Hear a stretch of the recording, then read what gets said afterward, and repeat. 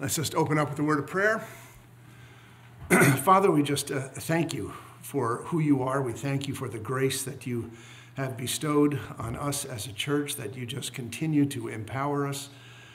You continue to keep us going, and I just praise you and thank you for that. We thank you also for the gift of your word, Lord, the gift of your Holy Spirit. We just continue to pray as we're going to unpack both of those gifts this morning. We pray for the presence of your Holy Spirit. We pray that you would make this of lasting value, and we pray this in Jesus' name.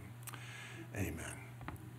Well, we are looking at the Philippian church. We're looking at Paul's letter to this church, and he's writing it sitting in a prison cell in Rome, and he's joyfully considering his brothers and sisters in the church at Philippi. And he commends them for the work that he sees God doing in their lives. He says, I am sure of this, that he who began a good work in you will bring it to completion at the day of Jesus Christ. He commends the love that he sees expressed by the Philippians as a love that is properly bound by knowledge and discernment. And he prays that that love will grow. He says this, he says, and it is my prayer that your love may abound more and more with knowledge and all discernment, so that you may approve what is excellent, and so be pure and blameless for the day of Christ, filled with the fruit of righteousness that comes through Jesus Christ to the glory and praise of God. Now you have to remember, Paul is writing this from the foul stench of a Roman dungeon.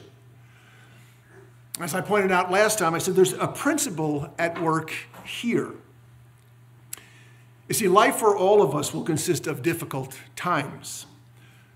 Times when we're challenged by circumstance to believe that God really does love and really does care for us.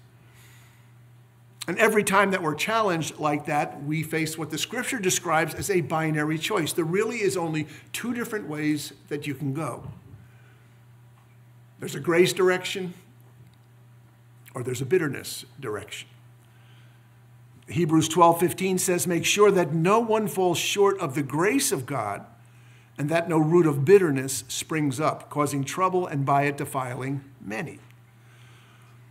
Well, Paul clearly and obviously opted for grace instead of bitterness, and it made all of the difference in his life.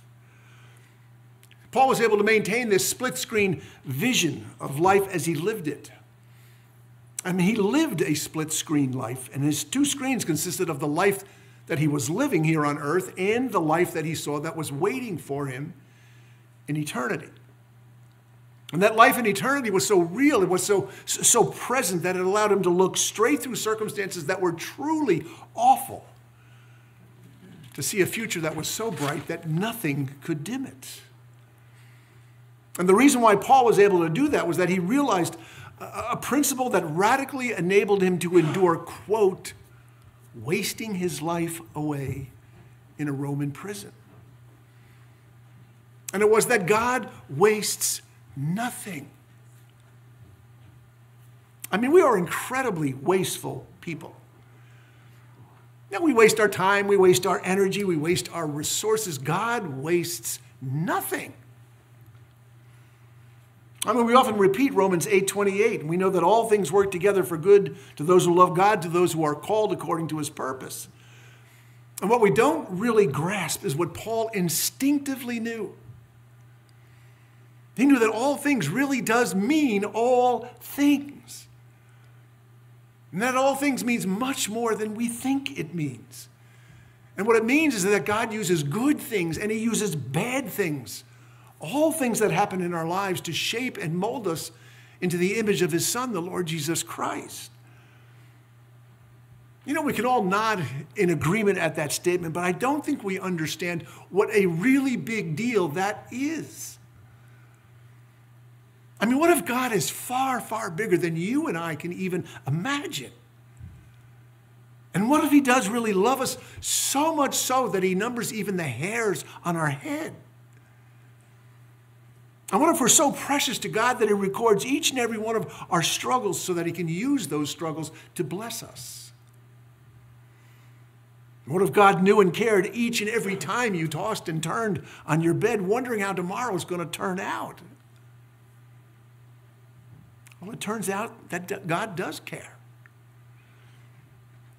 When David was captured by the Philistines, he had this very same attitude that Paul had of recognizing that every single thing that happened in his life was God ordained, and that God wastes nothing, including the very tears that he shed. David said in Psalm 56, "You have kept count of my tossings. Put my tears in your bottle. Are they not in your book?" I see, Paul had the very same attitude, and it wasn't wishful thinking. It was simply trusting in a God who was far, far bigger than the God that we often think of, a God who wastes absolutely nothing. And that's why Paul was able to endure this seeming waste of being stuck in a Roman prison cell. Listen to how Paul describes this attitude in 2 Corinthians 4. He says this. He says, "Therefore we do not give up. Even though our outer person is being destroyed, our inner person is being renewed day by day.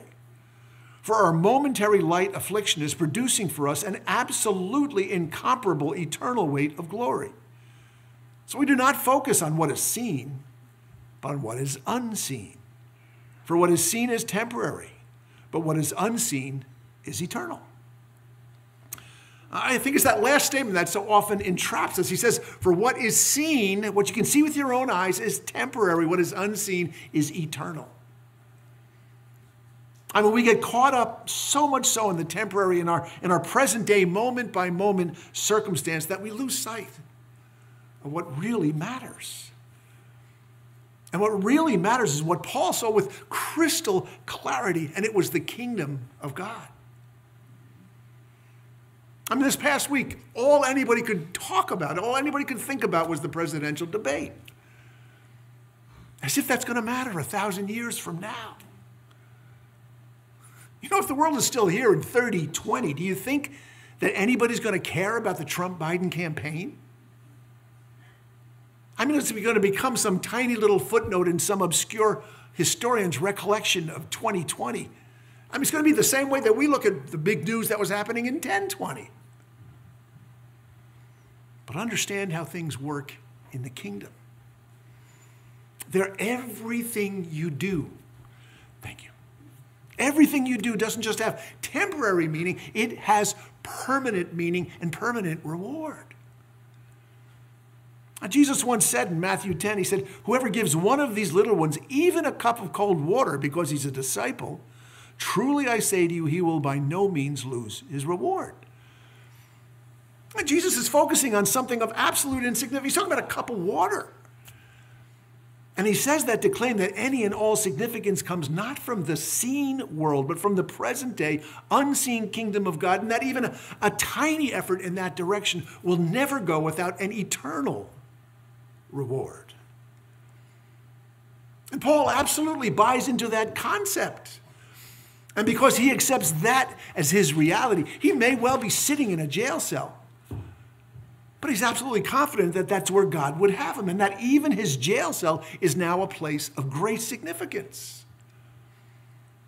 And Paul knows that he's dealing with a God who takes something bad and can literally turn it inside out. I mean, if you notice, that Corinthian passage has 4 different sets of opposites. And they all have to do with how God takes bad things and uses them in a way to bring out our good and his glory. I mean, Paul's giving us a practical application of how all things really do work together for good, so that nothing taken or undertaken in the kingdom never amounts to nothing. It always amounts to something. Everything has meaning. I mean, first, Paul acknowledges that while his outer person may be being destroyed, the opposite is happening to his inner person. That person is being renewed. And God's not about to let a single struggle of anyone he loves as dearly as Paul go to waste. He's going to squeeze every possible good thing that he can out of it. And secondly, we say, okay, how? Well, Paul tells us that the affliction he's under is producing an equal and opposite weight of glory. You know, it's kind of like the mantra that everybody understands with regard to physical exercise. It says, no pain, no gain. Paul is telling us that God wastes nothing in the affliction that he's suffering, Because every ounce of affliction is going to produce pounds of an eternal weight of glory. In other words, the pain that he's experiencing is not just producing ordinary gain, it's producing eternal gain. Because God wastes nothing. And thirdly, Paul tells us that he refuses to focus on what is seen and what is obvious. Because what is seen and what is obvious is exactly what the enemy wants to use to discourage us. I mean, think about it. I mean, when things are going well, we don't normally question God. I mean, we just accept that this is part of his blessing. I mean, it's only when things start to go south that we start to ask God, why, God? Why are you allowing this to happen in my life? Well, things aren't exactly going well for Paul. I mean, right now, he's sitting in a cold, dark Roman dungeon. And there's lots of folks, and most likely many of them in the Philippian church, who are wondering, why in the world would God allow this to happen to Paul? And so Paul tells us, fourthly and finally, that those seen and those obvious things like Roman dungeons are short-lived, while unseen things, the unseen things that they're producing, they go on forever. That's how Paul was able to handle the stresses in his life.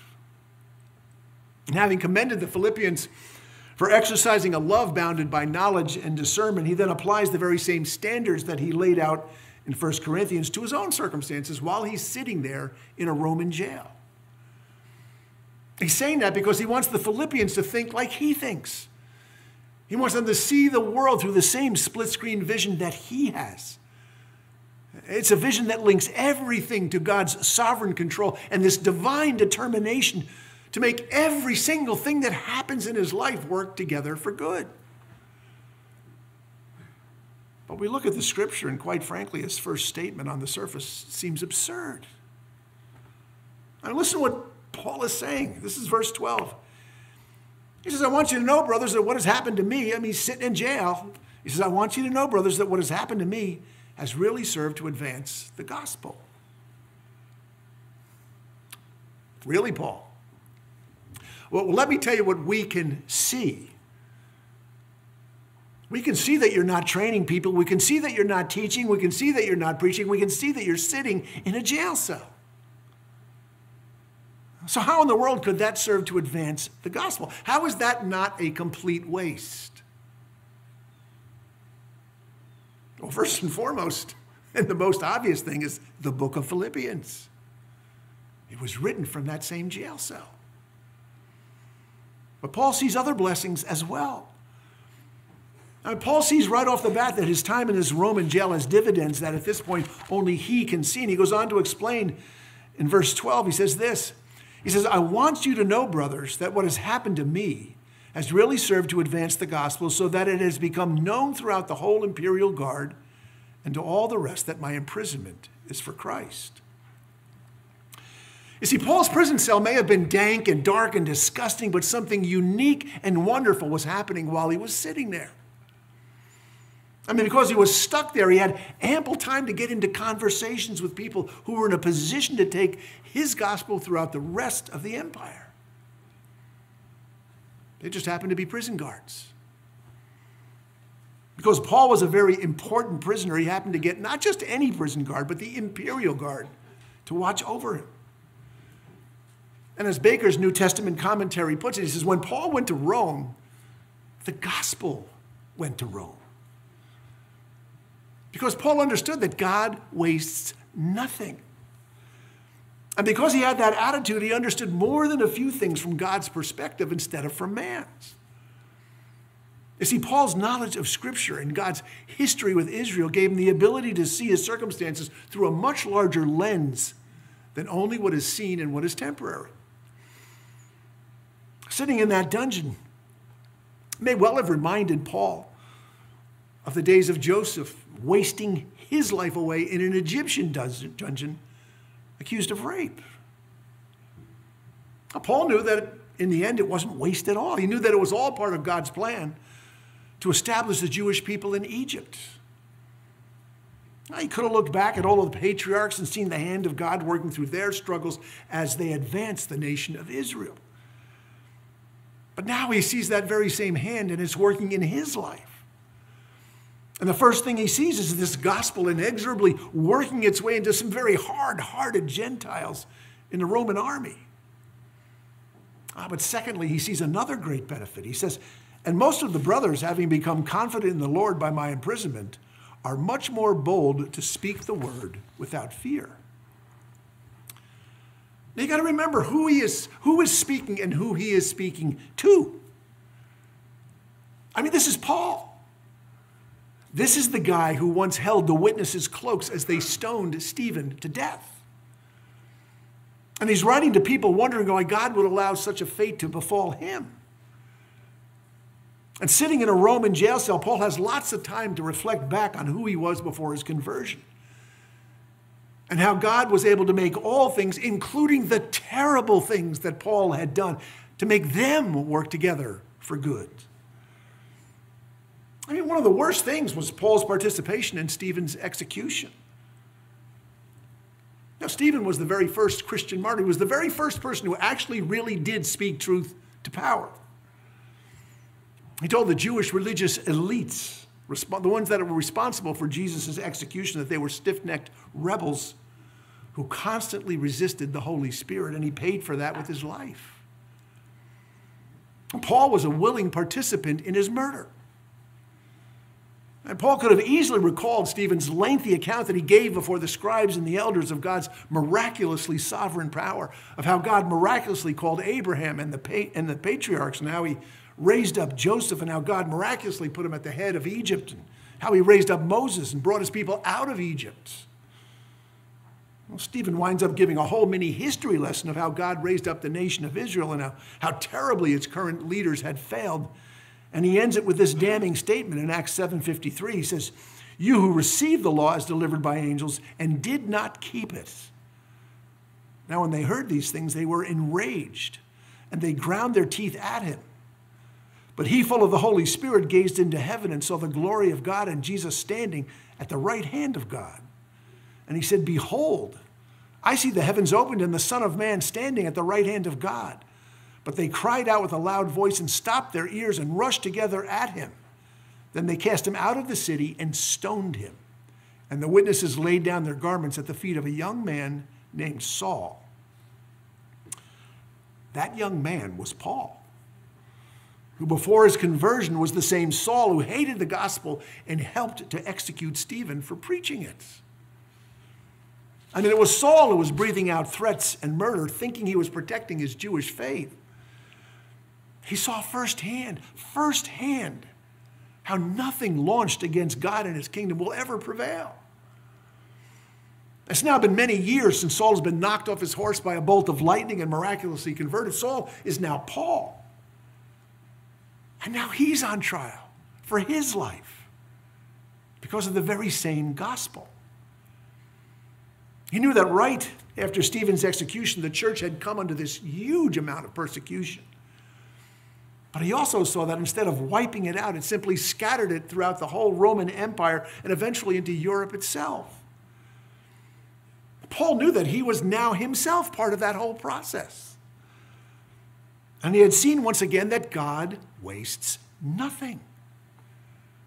That God is quite capable of turning what the enemy does inside out. And so he sees now how his imprisonment is fitting into God's great plan. And part of that plan was to turn the imprisonment itself inside out. And sure enough, sitting in that prison cell, he's inspiring others to speak the word without fear. And it's not because they think they can escape Paul's fate. It's because they know that there's a God empowering Paul who can also empower them. He says, and most of the brothers, having become confident in the Lord by my imprisonment, are much more bold to speak the word without fear. And Paul knew the Philippians were being emboldened and encouraged not by his imprisonment, but by what he was doing with it.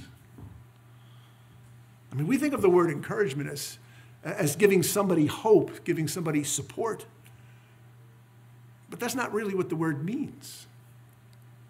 The word really means to fill somebody up with courage, to encourage them. That's precisely what Paul was doing. And I wonder if we realize how easy it is for us to sow either encouragement or discouragement in the very same way. I mean, I look back at a little bit of history myself. I look back at this church, and I can think of at least a half a dozen who have gone on to heaven, who, while they were among us, did their very best to spread encouragement, just like Paul did. And they did it not by celebrating how they were able to avoid difficulties, but by proclaiming that right in the center of their own personal storms, they could feel, they could sense, they could know God's power and provision. I think of folks like Rosie Zaorski and Donna Tedder, who both struggled with awful diseases, and yet were able, by God's grace, to demonstrate God's power to lead them through the deepest of valleys. I mean, I think of Bob and Helen Sorensen and Bertha Moore and Jean Warner and so many others who've gone ahead of us who showed us exactly what Paul was talking about. And again, that's just one of the reasons why this body of Christ is so important. It's one of the reasons why Lone Range Christians deny themselves the privilege by not being part of a body. I mean, have you ever encouraged a brother or sister in Christ? Have you ever encouraged a brother or sister, or for that matter, anyone, with the gospel of Christ? So you have to understand your struggle is not limited to yourself. You are part of something bigger. You are part of the body of Christ. And seeing folks take the waste of terrible circumstance and produce the wonder of God's providence is tremendously encouraging to all of us. It makes Romans 8:28 come alive. To see that all things really do work together for good, and that nothing, absolutely nothing, goes to waste. Listen to how Paul put this in 1 Corinthians 15:58. He says this. He says, "Therefore, my beloved brothers, be steadfast, immovable, always abounding in the work of the Lord, knowing that in the Lord your labor is not in vain." It's not wasted. And part of the beauty of the church that Christ envisioned was a body of believers joined to one another by nothing more than their love for Christ and his kingdom. And within that body of believers, there will always be some whose lives add encouragement to others. Would that you and I could be those very people. But unfortunately, there's the other side of the coin. And Paul had this to say about that. This is verse 15. Paul says, "Some indeed preach Christ from envy and rivalry, but others from goodwill. The latter do it out of love, knowing that I am put here for the defense of the gospel. The former proclaim Christ out of selfish ambition, not sincerely, but thinking to afflict me in my imprisonment." Well, what are we to make of this? Well, I would say there's two very different things that are at work here. First, there is the gospel itself. And secondly, there are those who are proclaiming it.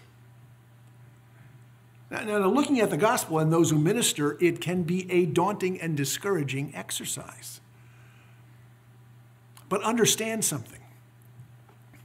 God can and will use any and all means to preach his gospel, including but not limited to donkeys and rocks. Let me explain. Balaam was a false prophet in Israel. He's riding on a donkey. And he's riding right into the arms of an angel who is determined to take his life for his apostasy. Now, for some reason, the donkey that he's sitting on sees the angel, which Balaam cannot see, and so it balks. And when the donkey balks, Balaam starts beating his donkey. Its response produced one of the most bizarre dialogues in all of Scripture. This is Numbers 22. It says, when the donkey saw the angel of the Lord, she lay down under Balaam. And Balaam's anger was kindled, and he struck the donkey with his staff.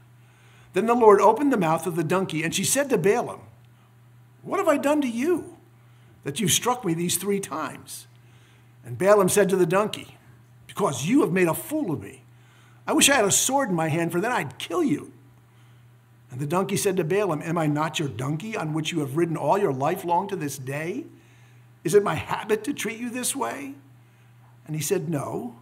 Then the Lord opened the eyes of Balaam, and he saw the angel of the Lord standing in the way with his drawn sword in his hand. And he bowed down and fell on his face. What I find astounding in this dialogue is not so much the donkey. That's bizarre as it is, but Balaam's reaction to it. I mean, he doesn't miss a beat when it comes to answering a talking donkey. He doesn't seem astounded or befuddled at all. He just launches into a diatribe with the donkey itself as to, "Man, I'd kill you if I had a sword." Well, the donkey's actually serving his master. I mean, he's warning Balaam of his impending doom. But what this illustrates is that God can use anything, including donkeys, to speak his truth.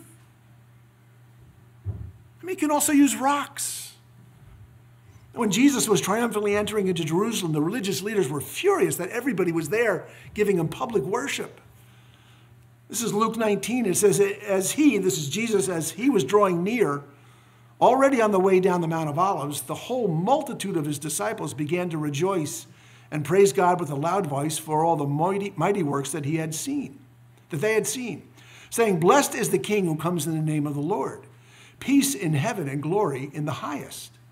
And some of the Pharisees in the crowd said to him, "Teacher, rebuke your disciples." He answered, "I tell you, if these were silent, the very stones would cry out." So if God can use donkeys and rocks, well, he can certainly use sinful, fallen men and women to proclaim his gospel. I have no doubt that many people have been led into the kingdom of God by people who may not have accompanied them to that place. Balaam was used of God as a prophet. And yet Scripture says that he and his ilk are, quote, "wild waves of the sea, casting up the foam of their own shame, wandering stars for whom the gloom of utter darkness has been reserved forever." And Jesus goes on to say, "Not everyone who says to me, 'Lord, Lord,' will enter the kingdom of heaven, but the one who does the will of my Father who is in heaven. On that day, many will say to me, 'Lord, Lord, did we not prophesy in your name and cast out demons in your name and do many mighty works in your name?' And I will declare to them, 'I never knew you. Depart from me, you workers of lawlessness.'" To be frank, I've had my share of connections with people who may have been proclaiming the very same message I'm proclaiming, but seeming as if it never made the transition from their heads to their hearts. There are, quite frankly, people who have much of the Bible committed to memory who are miserable people. I know, because I've rubbed shoulders with some of them. See, the way I see it, the loveliest person who ever walked the face of this planet was the Lord Jesus Christ. He had every single quality that we admire in a person, and he had them to perfection. Not only did God himself leave heaven and assume flesh so that he could die for us on the cross and secure heaven for us, he also came to live out the best possible life a human being could live. You know, I've preached about the fruit of the Spirit, and just to refresh your minds, it's listed in Galatians 5:22, where it says the fruit of the Spirit is love, joy, peace, patience, kindness, goodness, faithfulness, gentleness, self-control. Against such thing there is no law. Jesus was the living embodiment of all of those 9 qualities. And he also made it very clear that there was but one way to obtain that same fruit in your own life. And this is what he said in John 15. He said, "I am the vine, you are the branches. Whoever abides in me and I in him, he it is that bears much fruit. For apart from me, you can do nothing." You know, for many years, one of my hobbies was growing fruit and fruit trees. I got really into grafting for a while there. I learned all the different types and the ways that you do it. I mean, I have trees right now that have branches this big around that I grafted some 25, 30 years ago. And one thing that always happens when you go to graft a branch, you have to understand that you can't make just a mechanical connection of a branch to a tree. I mean, you can't just drill a hole and jam a piece of a branch into it. You have to make sure that the two living parts of the tree and the branch that you're grafting have this intimate connection. I mean, there's all kinds of clever ways to mechanically insert a tiny branch that you're grafting into a tree, into the cambium layers, so that both of them meet. Without that, there's no living bridge to connect the branch to the tree, and the graft is going to die. And you know, it was a learning process. You know, originally, 90% of my grafts were unsuccessful because they were mostly mechanical. They missed that cambium connection. But as I got more skilled at it, close to 75% of my grafts would take, and they actually made that living connection. They actually took on life. Well, Jesus couldn't have picked a better example to make an analogy of what genuine life in the Spirit is like. You see, when Jesus says that whoever abides in him bears much fruit, he is referring to an intimate, life-giving connection that enables the flow not of water and nutrients, but of the Holy Spirit and the Word of God that's now alive. Only the branch that abides in the vine has that live, intimate connection. And only time will reveal which ones are living by tapping into the living water and which ones are dead, having nothing but a mechanical connection. And Jesus made it very clear that you don't get the fruit of the Spirit just by studying the Bible and memorizing great portions of it. You get it only by abiding, by having a live, intimate connection with the Lord Jesus Christ. I mean, when I was in my young parenting days, there was a scripture that became extraordinarily popular, too much so, I believe. I think it was terribly misunderstood. It was Psalm 22:6, which says, "Train up a child in the way he should go, and even when he is old, he will not depart from it." I mean, it's very basic. I mean, all Solomon is saying here is that good training is going to last, whether it's training in anything, mechanics, whatever, anything. Good training is going to last. Well, somehow we translated this into thinking that if you jam enough Bible into somebody when he's a kid, then he or she will be a Christian for the rest of his or her life. That's not a logical connection. I think we were guilty of not seeing the forest for the trees. Now, if you're going to give training that lasts, it has to be training that centers on the loveliness of Christ. I mean, we go to Scripture to find out just how that loveliness played itself out in the life of Christ. And to try to reduce that loveliness down to some kind of systemized theology alone can reduce Scripture itself into something cold and mechanical and lifeless. I mean, Nikita Khrushchev was said to have memorized huge portions of Scripture as a child. And he became the most famous political atheist in the world as the head of the Soviet Union at the height of the Cold War. I mean, it's readily apparent that the Scripture never made that 18-inch journey from his head to his heart. His connection to Christ was non-existent. What he had was a very sharp mechanical connection to Scripture. But that's not nearly enough. Now, I've tried to put into words what abiding actually means, and the best way I can think of it is the more you hang out with Jesus, the more like Jesus you are going to become. But that Jesus has to be alive and real, and not just a series of propositions with Bible verses attached to them.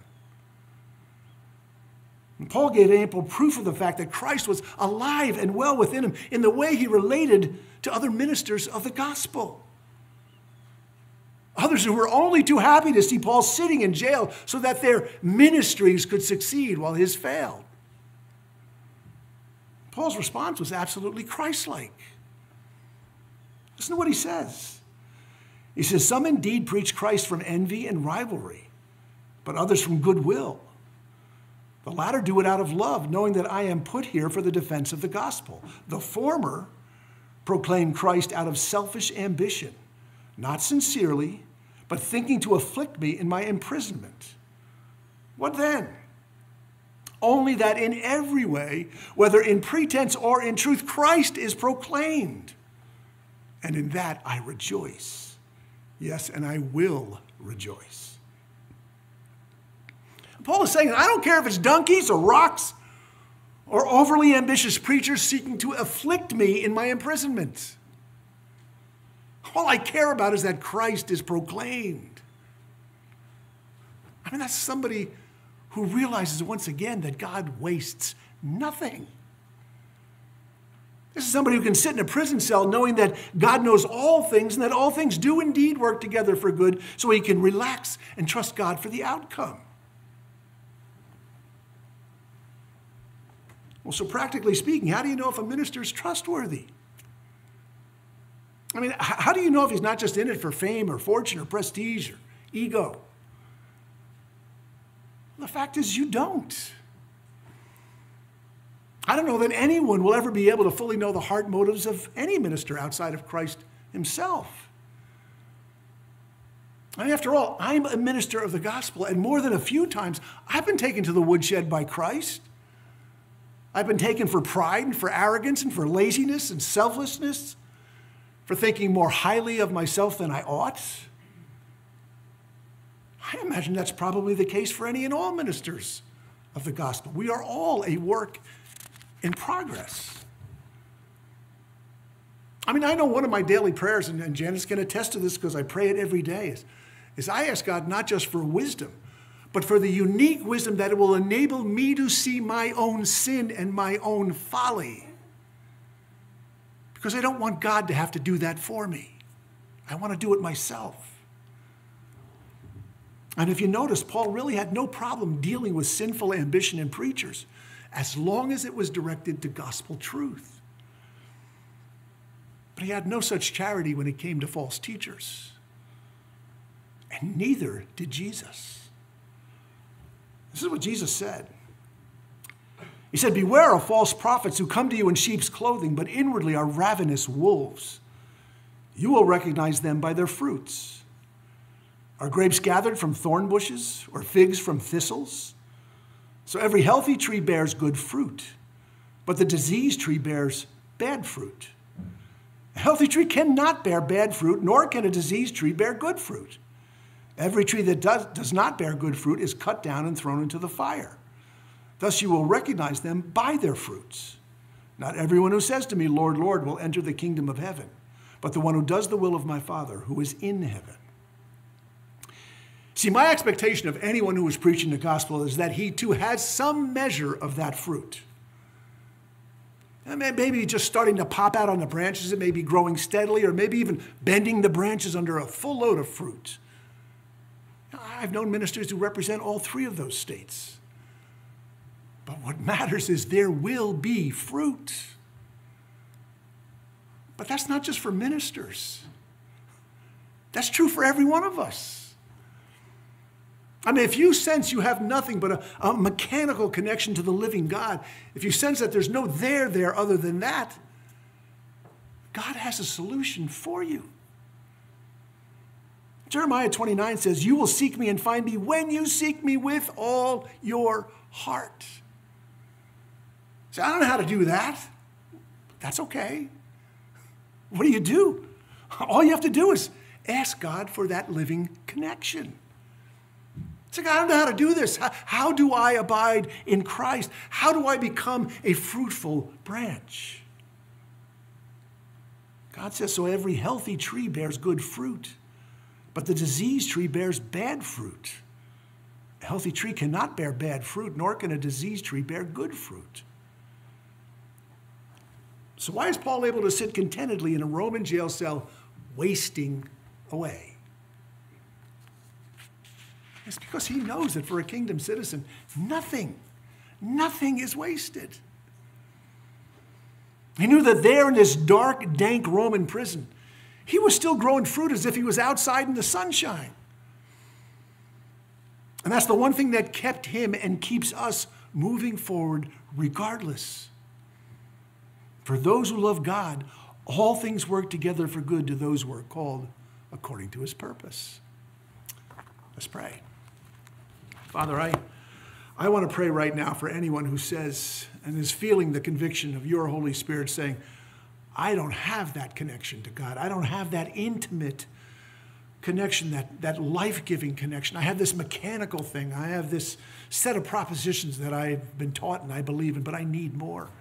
Lord, if there's anyone in this building that is thinking those thoughts, praying those prayers, I pray your Spirit would speak to them. I pray that they would step and stay here for a bit and just talk to us so that we can iron it all out and get it squared away. Lord, I know what you want for each of us is that live, living, intimate connection.